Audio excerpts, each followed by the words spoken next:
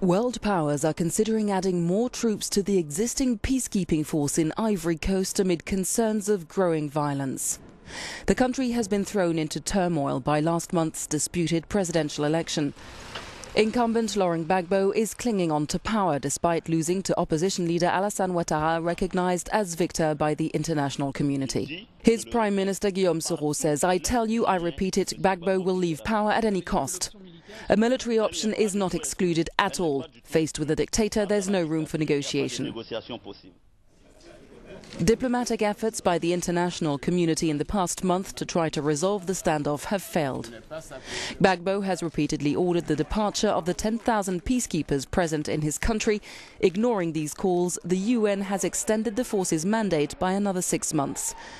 As the country descends into violence, the spectre of renewed civil war looms, threatening to destabilize not only Ivory Coast, but the region as a whole.